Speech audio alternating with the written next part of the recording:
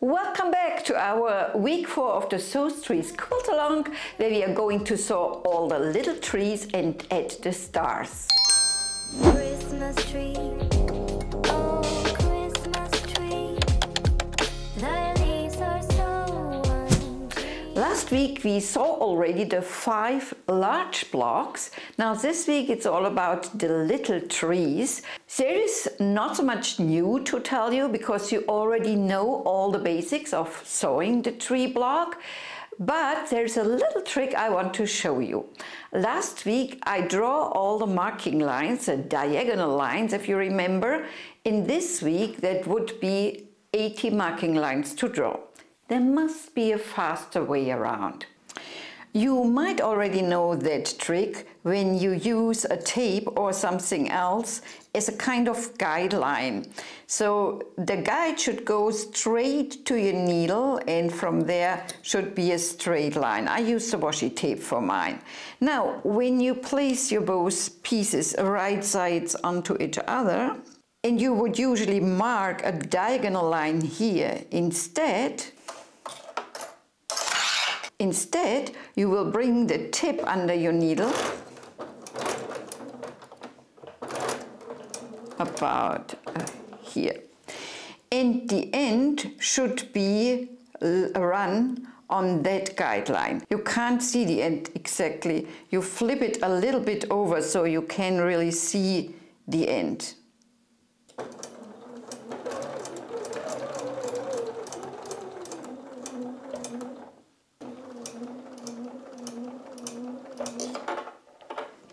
See, without marking, your diagonal line is now perfectly done and works when you flip it back, and that way you are much faster doing all your 80 little pieces.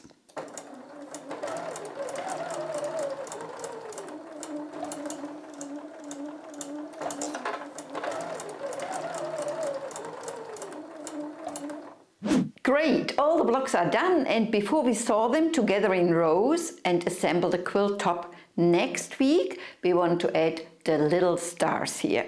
You have already the fusible web on the stars and you can peel that off easily. Scratch on the backing paper and so you can easily rip it off. And then you will turn each star a little bit for more variety. So, for example, I can press this one on like that.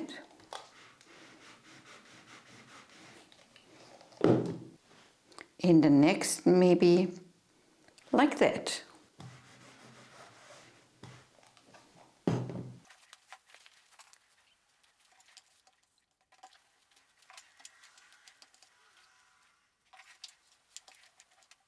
And you do, of course, the same thing with the little trees and little stars.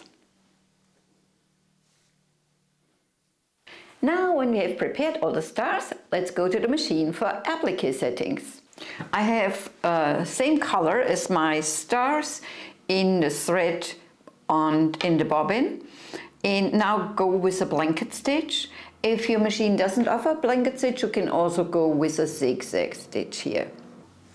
So I like to start in an inner corner and then I just bring my needle into a corner point.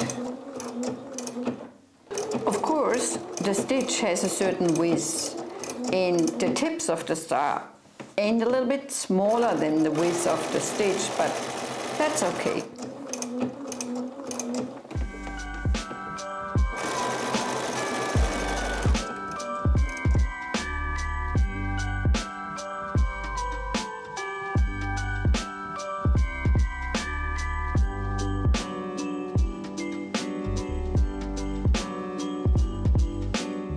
Trees are sewn together. That was fast, wasn't it?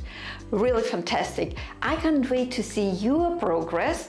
Show us pictures on Instagram and Facebook with the hashtag SewTreesQAL and we will pick a winner for this week. We see each other next week again when we assemble the top and I have a couple of tips for quilting and binding for you. See you then!